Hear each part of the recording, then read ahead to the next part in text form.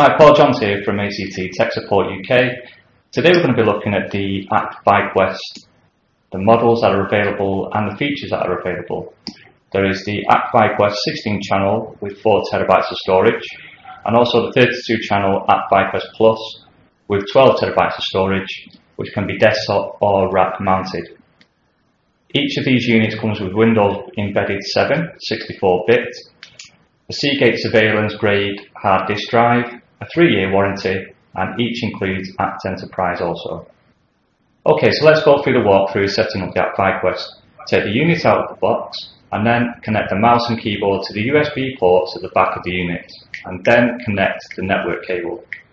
Also connect the DVI cable for monitor 1 and optionally the HDMI cable for monitor 2, and then connect the power cable. As soon as the unit is powered on, there will be a short boot up followed by the desktop appearing with a password field waiting for the password to be entered to access the software. So just enter the password lowercase admin and then click the login button to open the software. You'll then see the main interface. Up in the top left there is where the cameras will be listed. There's a menu strip along the top, the main viewing area in the centre, and along the top right you can switch the views accordingly using these icons. Okay, now let's scan the network for some cameras. Right click the devices icon and choose Device Wizard. Then click the next button and then just wait for the network scan to finish and tick the check boxes for the cameras that you'd like to add to the software. Then click Next. Great, okay. Now just type a name into the name text box at the top of the window and then choose a PTZ protocol if it is a PTZ camera. Tick the checkbox for the recording to begin recording this camera to the hard drive, and then choose the transport type if you have a unicast or multicast network in place.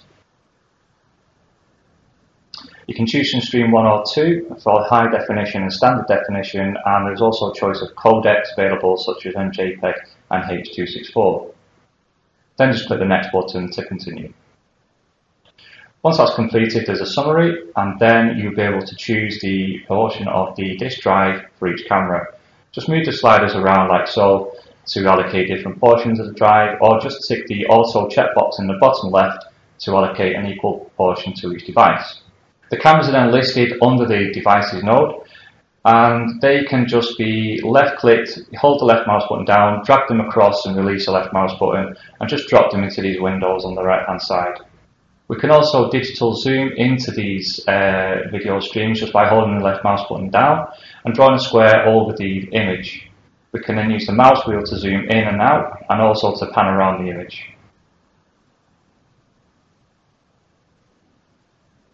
Once you've created a view, you can save it as a favourite. So just choose the favourites option from the views menu and type a name in for this view. Click the OK button, and that is then stored under the favourites icon. You can then clear the screen, go to the favourites icon, expand the list, drag and drop the new favourites into the window on the right hand side, and that will restore the view that we saved earlier.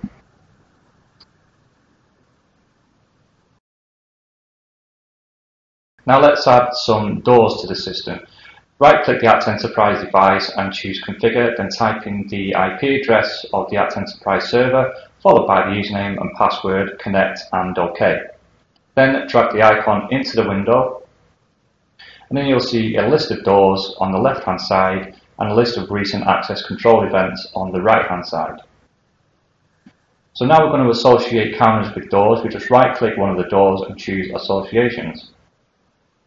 Then check the camera that is pointing at the door and then just click Close.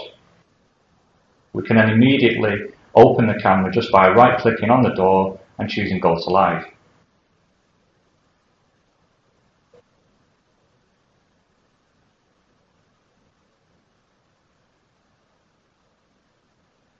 You can also replay previous access control events by right clicking the entry in the list and choosing Go to Replay.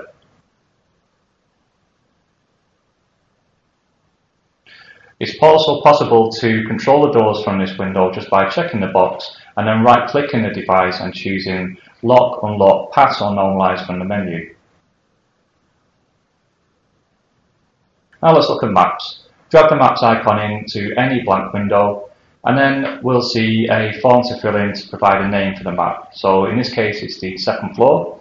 Then we click the button to open an image file which has the floor plan inside the image file, and then we click on open. And then tick the user accounts that are allowed to use this map when they log in, followed by OK. You then see a 3D view of the map that's been imported, and you can simply drag and drop the cameras from the camera list onto the floor plan where they belong.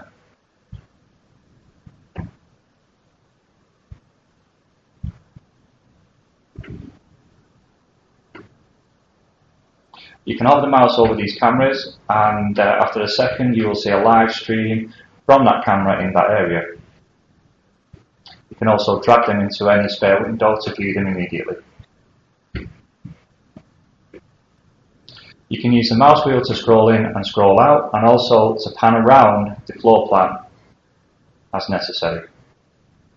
There's a settings icon in the bottom right where you can change the contrast, just in case the image isn't too clear against the icons, and you can also turn off the device names or switch to 2D mode instead of 3D mode if that suits.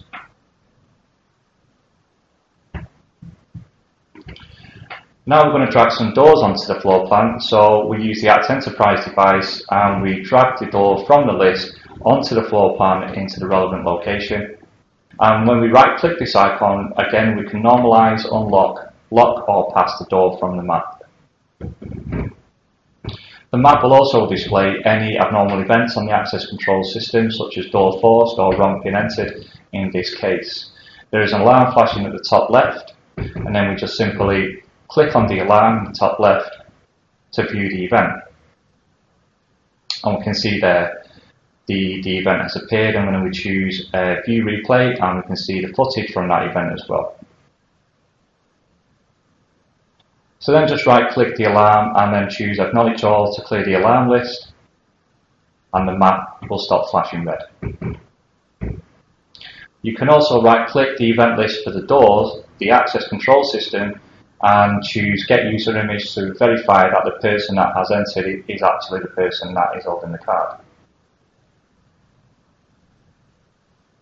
This is the event list. It displays all of the events that are happening on the VMS software, and it also includes the access control events such as access denied and wrong pin entered and so on.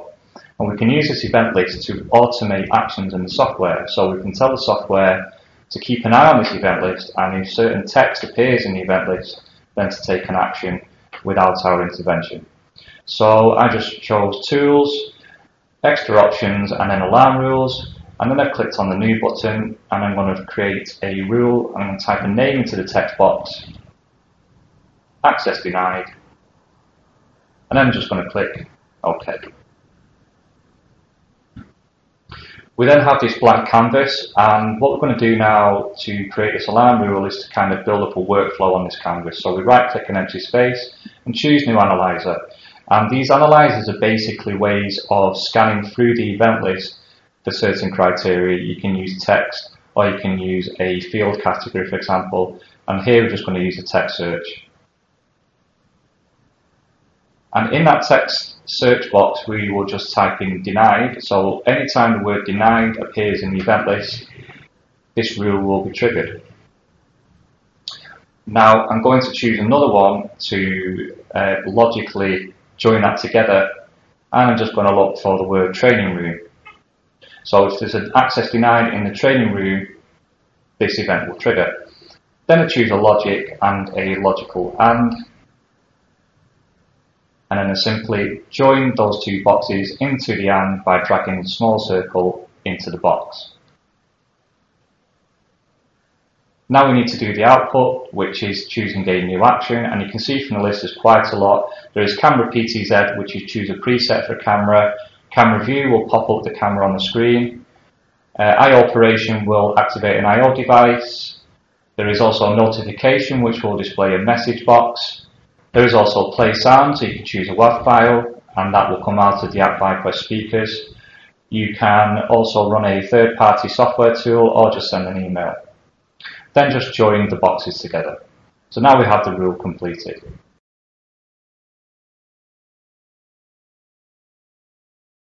We can also actually join on a second or third output at the end, so it's not just a single action. We could do multiple actions as is being displayed here, but I'm just going to choose the one for this demonstration. Okay, so now I'm going to walk over to the access control keypad, enter a wrong pin, and you can see that the camera feed has instantly appeared on the screen without user intervention. Now we're going to look at the playback suite. When we open the playback suite, the software scans around the network for other ACTviquests that might have recordings available for replay. In this case, there's just the one that I'm using on my desk. You can see there under the server name there are 4 cameras, and these are the cameras that were added earlier in the video demonstration. And it's just a case of dragging and dropping them in from the left hand side into the windows on the right hand side. Digital zoom is also available in playback. As you can see there, I just held the mouse button down and drew a square over the area, and the playback area at the bottom indicates the available recordings by showing this green bar. The timeline shows you the time of day where the recordings are started and finished, and we can use the mouse wheel to scroll forwards or backwards to get finer control over the timeline. We can then hold the left mouse button down and pull the timeline bar to the left or to the right to play back from any particular position on the timeline. The small markers on the green bar indicate an event, and in this case they are access control events that have previously been triggered.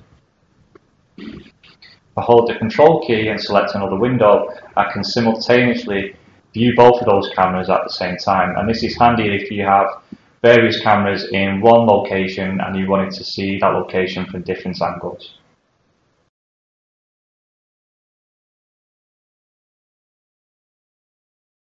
ACTviquest has a feature called IntelliSearch where you can actually go back through the footage and monitor a particular area to see if anything has been moved or anything does move in that area. So I'm just going to draw a box now around the access control panel, and you can see here we can change the sensitivity of the detection, and we can change the speed that the software scans through the footage from this list. I'm just going to leave all those at the defaults, and then I'm going to click scan, and then it will stop when that square area has been triggered. And you can see there's a new event there in a small window. I can just left click this, and then I can bookmark it by clicking the bookmark button. And then I'm just going to put access denied.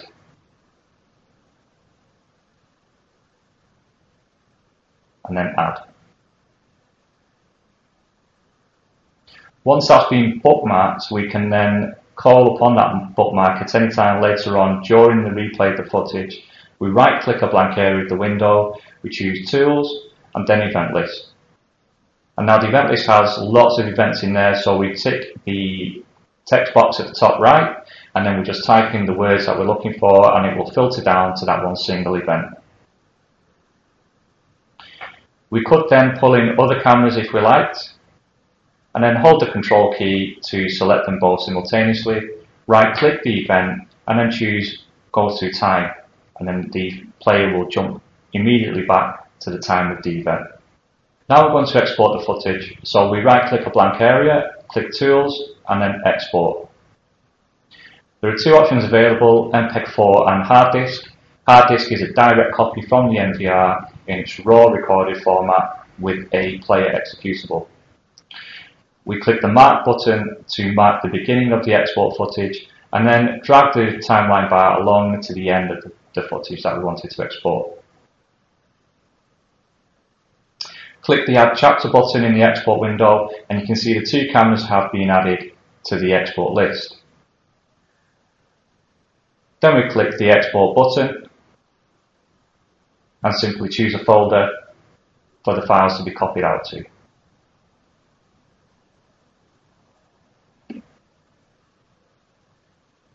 Click OK, and then shortly afterwards the file will be exported to that location.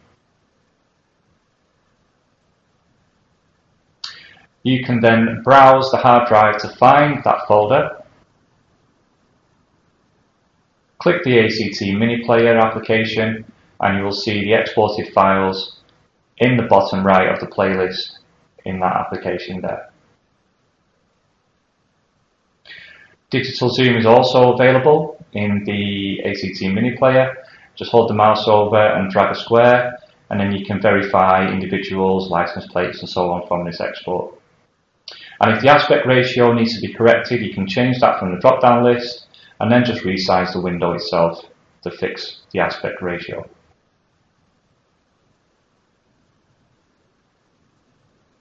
Okay, let's have a look at the web browser front end. I'm just going to type in the IP address of the ACTviquest, followed by colon and 8040, and then pressing the enter key.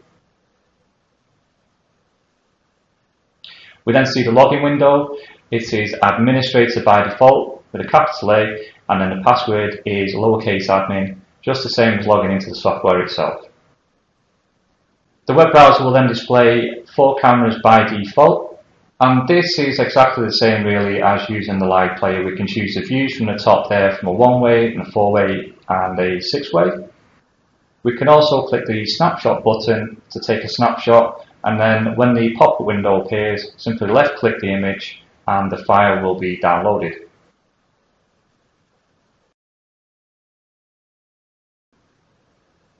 You can change the view simply by choosing these icons and then just drag and drop any camera into the window.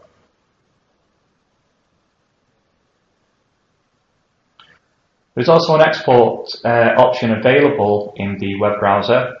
It's very similar to the replay software we were looking at earlier. We just drag and drop the cameras in, and then the timeline at the bottom, we can use that basically by clicking on it or dragging the slider to the left or to the right to seek the footage to that particular time. There's also a plus and minus button for tablets, and the left and right icon where we can move the timeline along, or you can just use the mouse wheel instead. Once we've found the footage, we can simply click the export icon and then choose a from, date and time, and the same as well for the to field. And then we click export. The file is then being downloaded. I'm then going to browse to that file and copy it across to the location where I had previously exported the ACT Mini Player, because the ACT Mini Player is required to play back the SBS files that are exported from the browser. So now I'm just going to open the ACT Mini Player, and that new file has appeared in the playlist for review. Thank you for watching. This has been Paul Johns from ACT Tech Support. Please visit our website www.act.eu for further information.